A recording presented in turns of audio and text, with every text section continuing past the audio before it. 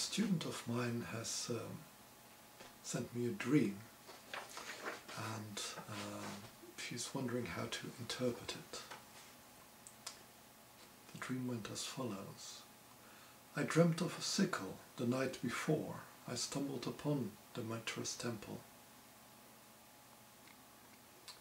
When we tuned in to the golden ankh, I saw an old man with a white cloak, hooded and bearded, but no face to be seen.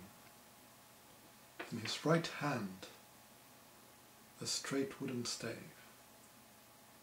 I thought of a druid, or perhaps the hermit, like in the tarot. He came visiting me in a meditation on my birthday, and I saw him leaving with a smaller version of myself, like a child. I did wave myself goodbye. After that, it was very present in my mind. Something like, meditate on me, which I didn't really dare. Do you have any idea who or what this is? Jesus? So it's a very interesting dream. So the dream starts with the sickle, and the sickle is a very important symbol, of course, in Druidism. The sickle also represents the crescent moon, and the moon is very much the feminine, also the receptive side of ourselves. So there is an inspiration, but there is also the part of us which needs to be able to catch the inspiration, which needs to be ready to receive the information. We have to be, in a way, fertile to receive these spiritual impulses. So the first part of the dream, dreaming of the sickle, is in a way dreaming of your own fertility, and in this case it's a spiritual fertility, that you're in a way receptive and ready to receive these higher impulses and also to act upon them, to have them bear fruit. The next part of the dream is about stumbling upon a Mitras temple. The structure of a Mitras temple is also a very interesting structure. Mitras temples are built underground. So in a way, symbolically, they represent a cave going into the earth. But often the roof of such a Mitras temple would be painted blue and might have different stars or signs of the zodiac upon it, or different planets upon it. So it is both in the earth as it is in the cosmos, in the heavens. So the Mitras temple was very much, you could say, a joining of being in the earth and also being in the cosmos. Also in the Mitras cult, the deity of Mitras was seen as fighting a bull. And of course, people are nowadays wondering, fighting a bull, why would one fight a bull? But many people are more familiar with the Christian form of it, Saint George, who was fighting a dragon. The bull is very much a symbol for the raw power, the chaotic power of instincts, of nature. And the dragon is in a way very similar in symbolism. So it shows our animalistic side, and how the man, or God, conquers the bull is in a way indication to us that we can and should master our emotions, our instincts, that we should learn how to discipline ourselves so that we can harness the power of the bull instead of be a slave to the power of the bull. In the imagery of Mitras, Mitras is fighting the bull, but he's not looking at the bull, he's looking at the sun. And the sun stands for the highest inspiration. So this is very much the light of the divine, or the light of our own soul, our own spirit, which is helping us, to guide us, to take control over these powers of the bull, and also to use them in a good sense. So the vision of first seeing the sickle and then finding the Mitras temple is showing that you are ready to start working with these emotions, with these instincts, under the guidance of Mitras, the sun. The next part of the dream, when we tuned in to the golden ankh. So the ankh is very much the life force within the Egyptian religion.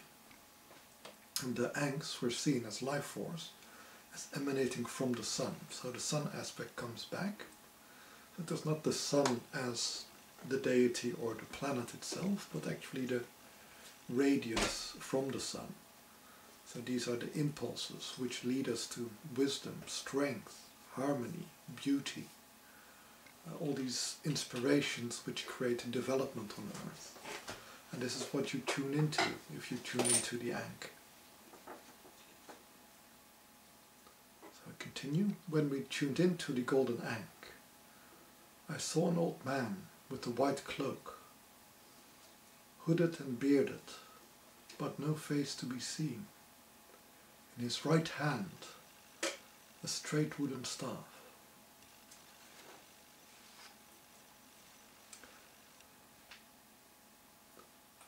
White is often a symbol of purity. It can also be a symbol that something is not yet touched by fate. So there's a kind of a freedom there. It has not been set into a certain motion or into a certain pattern yet. So this is generally this symbolism of white. White can also be destructive as well as purifying.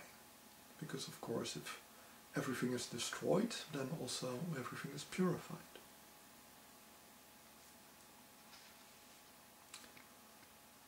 He is hooded and bearded, but no face to be seen. So here again we have the anonymity, the emptiness, which is represented by the hood. There is not yet a character to the future. The future is not set in stone. It is rather a potential which is being offered. The staff, or the spear, or the lance, they're actually symbols for the tree of life, or the Jacob's ladder in the Christian tradition. The connection between all parts of the cosmos, both high and low, with each other. The staff is also very much a symbol of authority, like the scepter of a monarch. It shows that you're communicating with the Most High, but also communicating with the Most Low. That you are in a way communicating or bear the authority of a greater power, of a higher power. So this could be a divine power, it can also be your own spirit or your own soul, which gives you this authority to master your own emotions or your own instincts, the power which lies within the earth or within your own body.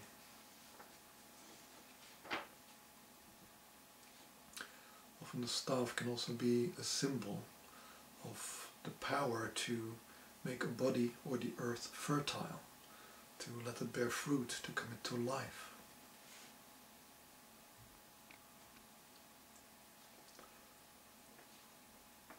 Next part of the dream, he came visiting me in a meditation on my birthday,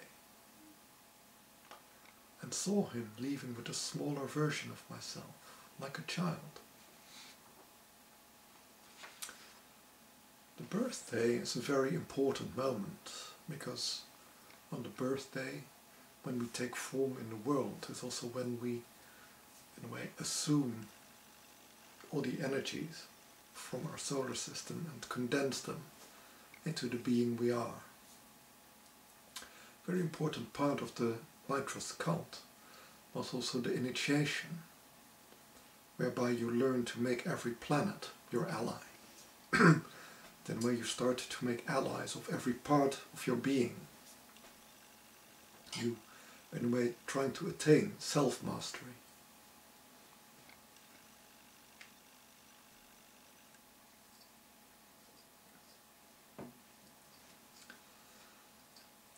And at the moment that we are born, or that we are a child, our spirit is the only influence.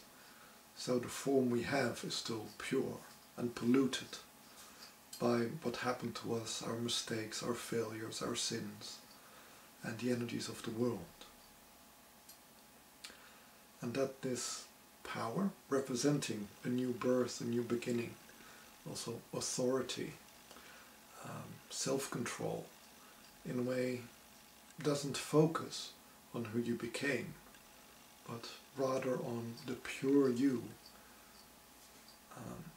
It could indicate that you're in a process of healing, of restoration, because we have a potential, we try to develop it, we do it inexpertly, and therefore we tend to become a little bit twisted or damaged.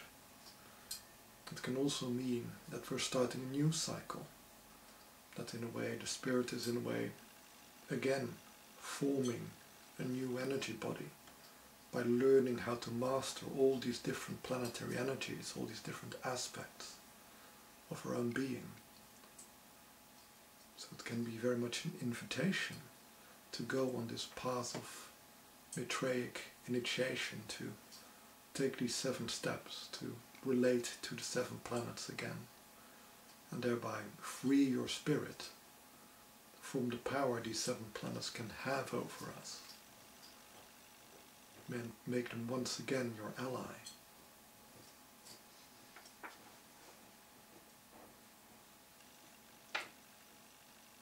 I did wave myself goodbye. After that he was very present in my mind. Something like meditate on me, what I did not really dare.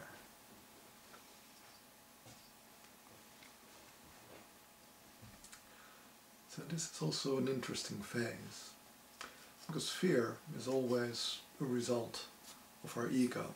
Our ego is always afraid to die, and in a way every change, and of course the big change, death, is the end of the ego, but also every minor change, every new job, place we live, place we work, relationship, is in a way death for the ego, because parts of it have to make way, to let go, so that the spirit can build something new. And releasing control is not something the ego is very good at. So here the fear that you don't dare to meditate upon the hooded man, and this hooded man is probably an image of your own spirit, or perhaps of your spirit guide. It can also be an emissary from a deity, or from the creator even, who's trying to move you onwards. But it's very natural that there is fear involved in such a process, in such a break with who you are, also with letting go of the illusion of your past, of the world, of who you are. So my idea on who that is, I don't think that it would represent Jesus necessarily, but I do think it's probably in a way representing Mitras. And Mitras, as you could say, another name also for the Messiah who liberates us from ourselves, who teaches our spirit to be strong, who teaches us to be in harmony with the world around us. So Mitras, you could say, is an earlier Messiah than Jesus Christ. But also Mitras exists to set us free. Not yet maybe to connect us to the Creator, but definitely to free us from our earthly bonds, to give us power over ourselves, so that we can follow our spirit and use the staff to make contacts, both high and low, within and without. And by working with our inner cosmos and manifesting this inner cosmos into our temple, our own little cave, where we go to struggle with our own darkness, with our own primitive urges, but also where we go to relate to the powers of the heaven. So it's very important to work with this inner cosmos, I feel. And I think this is the message of the dream, to have this power of the inner cosmos. And once you have power of the inner cosmos, power over the outer cosmos will follow automatically. For to know yourself is also to know the universe. Because we are one, we resonate.